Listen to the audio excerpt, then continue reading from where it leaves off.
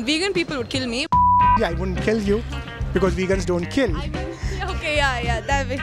3 questions for you and I'll ask them all together. First question is, do you think it's immoral to kill a human being? Second question, do you think it's immoral to kill a dog? And the third question is, do you think it's immoral to kill a buffalo or a chicken? Oh wait, the third question is where it turns, okay. By killing a human, do you mean like in general or? In general.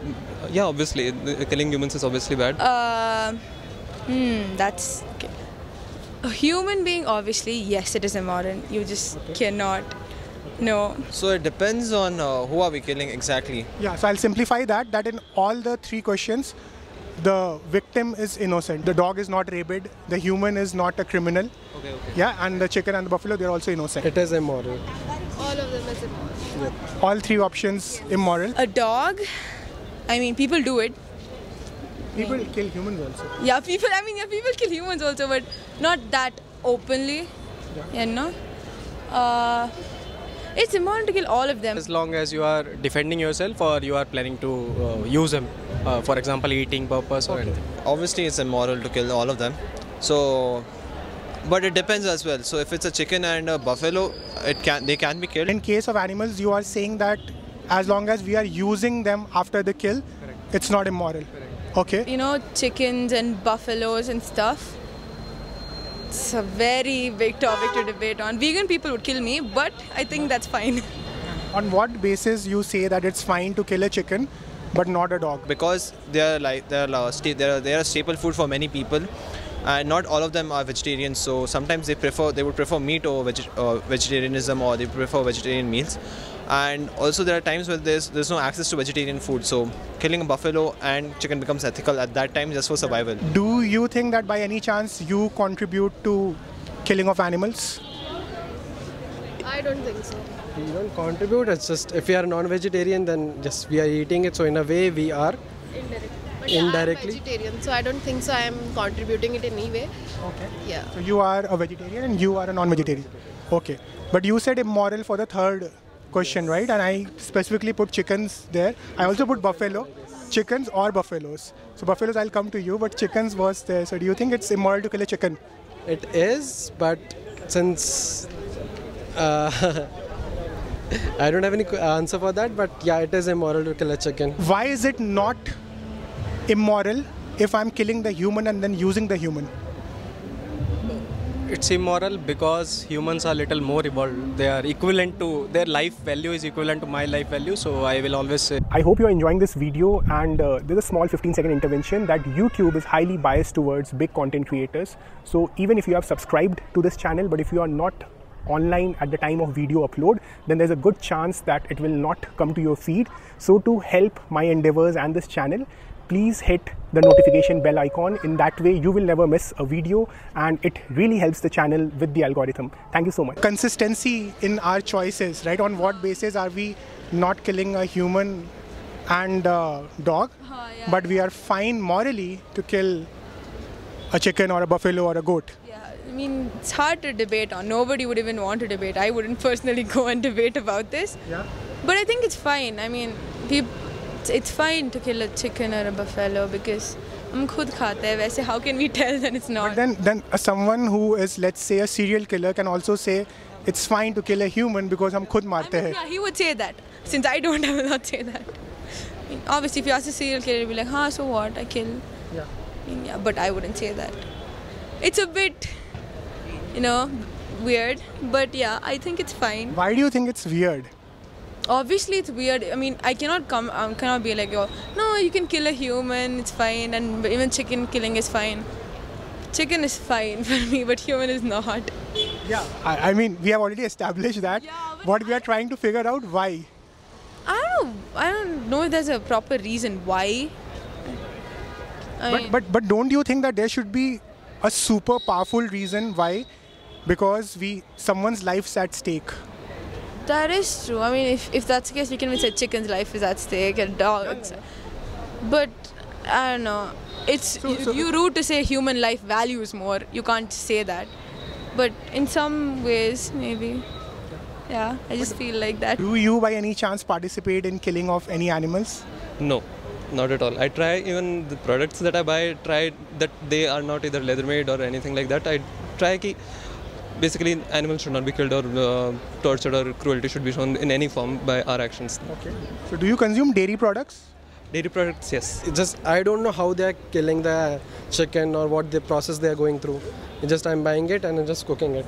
So it's, in a way, I don't know what the process is. If I know what's the process, because in India we have open butcher shops. We have seen how they are treated. Yes, they are taken out of the cage. I don't go through all that process because I have so many friends who turned vegan just because after seeing those things. Yeah.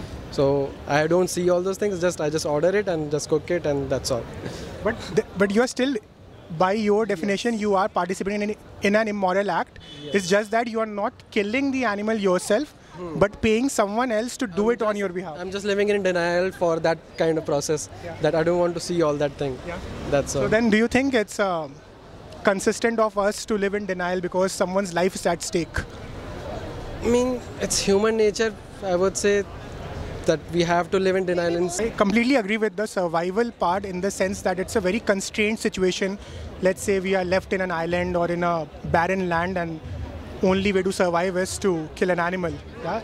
In such situations, people have also killed humans. In survival situation, people kill humans. For example, self-defense is an act of survival, right?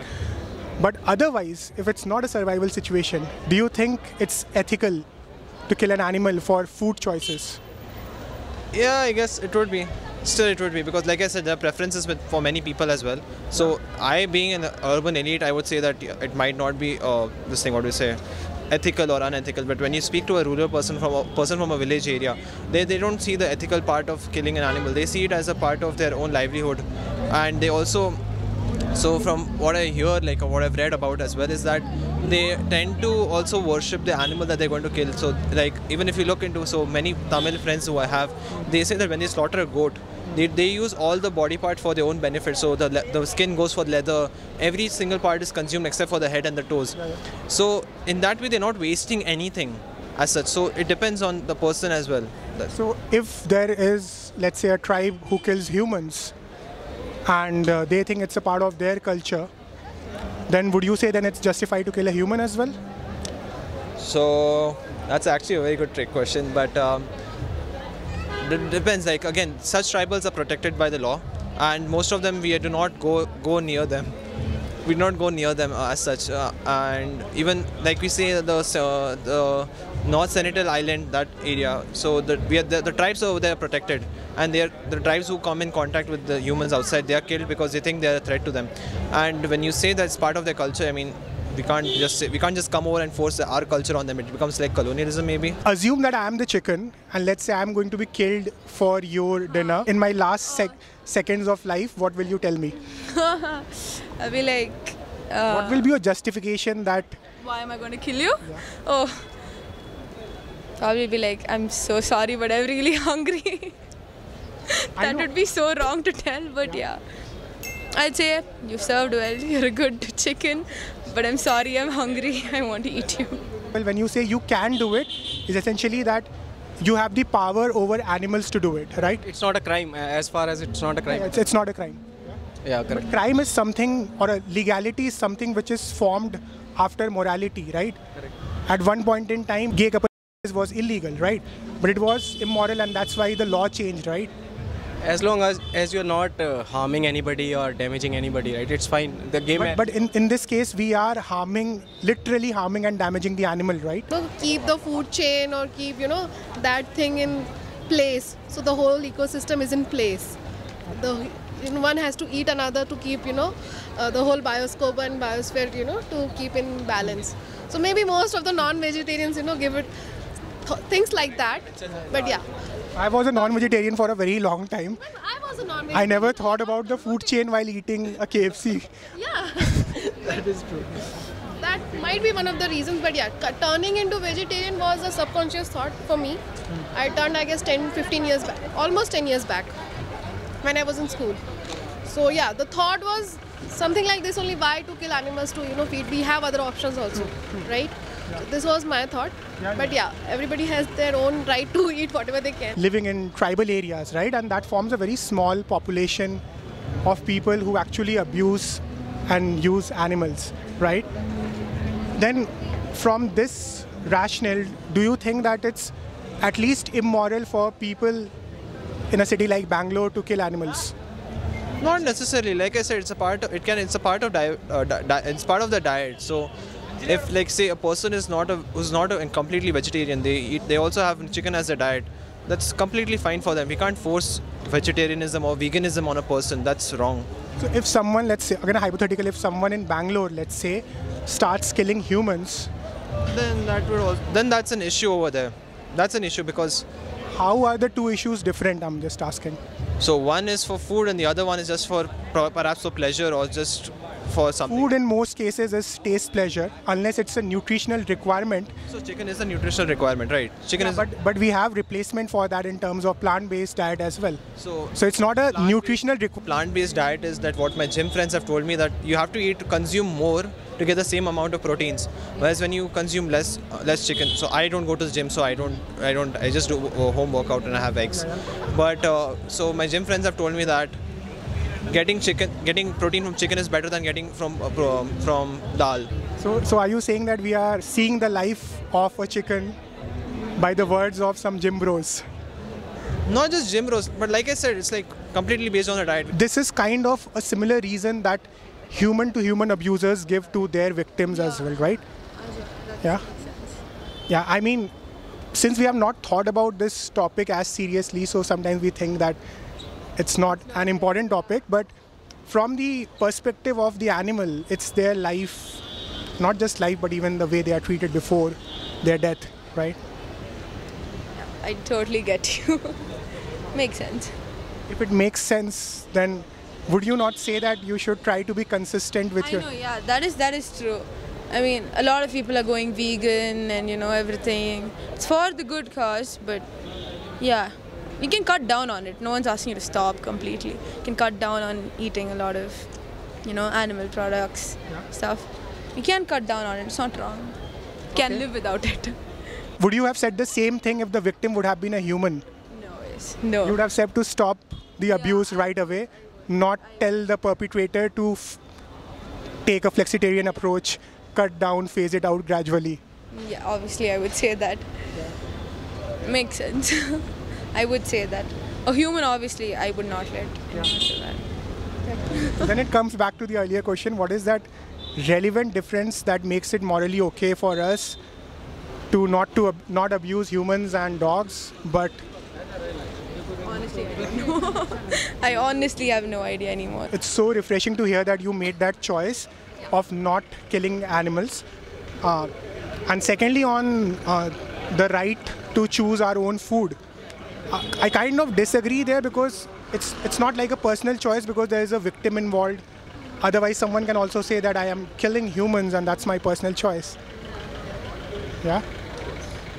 I think it's a moral obligation not to kill any sentient being. We can't just force a person become a vegetarian or a vegan person. But it's fine to force our choices on the animal. What is being forced here? When I'm asking a person to become a vegan, I'm just asking the person to stop participating in animal cruelty. But when a person consumes an animal, they are literally forcing their choice, their dominion on the animal who's trapped, abused, and eventually killed. Again, no, I don't have any. So I also consume meat. It's not that I do not consume meat, but that's on an occasional basis. So most people do not see the killing part of it. They just consume the end product. But when you're saying that we are forcing our choices upon the chicken or the animal, I mean, the animals unfortunately cannot speak, or they can't speak out their own opinion. They are speaking, they are screaming in their own language. We are just too ignorant. Peacefully kill that animal, simply kill and use it, so it's fine. If let's say abuse the animal. Can you give me a framework in which you think you can kill me peacefully? You as in it's a crime, so I will not kill you. There is no peaceful framework to kill someone. Killing someone is the ultimate act of violence unless it's a case of euthanasia. How can you then describe that lion will kill a deer? He has to hit something, no, then he'll kill. So how you are going to punish lion or what? So lion is an obligate carnivore. Lion, if the lion doesn't kill the deer, the lion will perish. Lion's survival requirement depends on deer. right? For us, our survival requirement is not dependent on any animal. But initially, like in case of like many yugs before, when farming was not there, people kill animals, they eat them because they cannot grow these things. That's why I'm not questioning them, I'm questioning us when we have the option. From that time, it's like okay to eat, na? At that time, maybe it was okay, but today, how is it okay? I don't eat chicken. I don't. You have no option, na? Humans are at the top, right? As of now, we are as a species evolved to challenge all. We can challenge the nature itself, right? So why do we care? It's just that since I was a kid, I've been eating chicken a lot. So it's very hard for me to make that transition. But yes, I did. What's harder, for you to make that transition or for that chicken to go through that life of misery and then being killed? If we don't have that much of, so let's say, like I said, we have so many breeding centers, right? That means the chicken population is way too much. Yeah. If we reduce those breeding centers and the chicken population reduce and the price increases, that means that people will stop eating it. Normal people will stop buying all those things. That way we can change it. And that's reverse economics. You talked about supply first and demand later. Demand is what governs the supply, right? Yeah, but if we reduce the breeding centers and we reduce the population of the chickens, that way people... That exists because Prashant and Shivam are creating the demand. The moment Prashant and Shivam stop that demand, they will stop the breeding centers. The common denominator is that of sentience. Sentience means the capacity to feel pain and suffering. And that's why I said I was a non-vegetarian from Lucknow, from a Bengali family. Then I became a vegetarian, and then I became a vegan. And I did not... You said earlier that vegans would kill you. I wouldn't kill you because vegans don't kill. I mean, okay, that's fine. Yeah. Do you think you will think in this direction? I do sometimes, but it's just that if I have not eaten chicken in a long time. It takes courage, you know, for these non-vegetarians. I have read one article like 2-3 days earlier only that the plants also have this suffering and all things. That article has been busted. Right, I can share at least 10 resources. That article was just sensationalized. They said that plants are screaming. If you read the research paper, nowhere the term screaming was used. Ultimately, it boils down to the dominion, right? The only reason why we are able to do so is because we can do so. Animals do not have that potential to offer organized resistance. That's true. Yep, it makes sense. What's going on in your mind? I'm like, oh wait, yeah, that's right. I mean, if the animal had the capacity to tell us or, do more stuff, obviously we wouldn't do that. Like, imagine an engineered chicken or something, like, someone who can tell us that it's not right or something. We wouldn't do that to that chicken. But they are telling us, they are screaming. We are just trying to be ignorant. Yep, true. Do you think you will be able to kill a chicken yourself? I'm pretty sure I won't be able to do that. Yeah, I do eat it, but if someone asks me, like, here's a chicken, here's a knife, kill it. No ways, I won't be able to. So it's equivalent to us paying a hitman to kill on our behalf. That makes it all the more worse because we are paying someone else to do our dirty work. Yep, makes sense. Something to think about? Yeah, a lot to think about. Fair justification, but at the end of the day, the might is right kind of thing, situation occurs over here. Isn't that an argument which is used by a lot of men to abuse women? That is actually a good. That is used, but also. So we are not talking about men hitting women. We are talking about animals being eaten, right? No, I'm just talking about the oppressor mindset. Humans abusing animals because we are stronger and superior to them. And some men who abuse women, they also act from a similar logical reasoning that they are superior, stronger, probably smarter than women. I'm not comparing the victims, just to clarify, but I am comparing the oppressor mindset. Interesting, I never thought in that way, so no comments on that. Do you think it's something worthy that deserves your consideration? It does. Interesting, yeah. A lot of human-to-human abuse happens because the person abusing can't resist, right? I did have that kind of argument with my vegan friend who recently turned vegan, and she started saying all that gyan to me that you should not eat. I've seen what happens, this and that. So I just, after a little bit of argument, I just said, okay, fine, let's just end this conversation. I don't want it to happen. And that's it. So that means that morally you are aligned, like you said, ethically you are aligned. Then for our actions to align with our own moral values, going vegan is the logical step. Right. Yeah. Just because they are not able to fight for their freedom and liberation doesn't mean that we get the right to abuse them, right? It's the same rationale that has always been used to oppress a certain human group as well, right? Yeah, that's true. Casteism, racism, patriarchy, the oppressor mindset is always of might becomes right. Yeah, that's true. I can't deny that. I mean, I haven't thought of that perspective because I've always been looking at animals like that we eat from a nutritional point of view rather than life. Yeah, that's very honest of you to say this, and that's the real problem, that we think of them as products. We forget that they are sentient beings just like us, capable of feeling pain and suffering. Yeah, that's true. That's true actually. For example, capitalism, right? We guys are doing work, somebody is earning more than us. It will never happen unless a chicken becomes smarter than us. Consciousness of life itself. I am product of society, everybody is product of society. Of life, na, whosoever will dominate. Making some people powerful, right? You need some people to be exploited.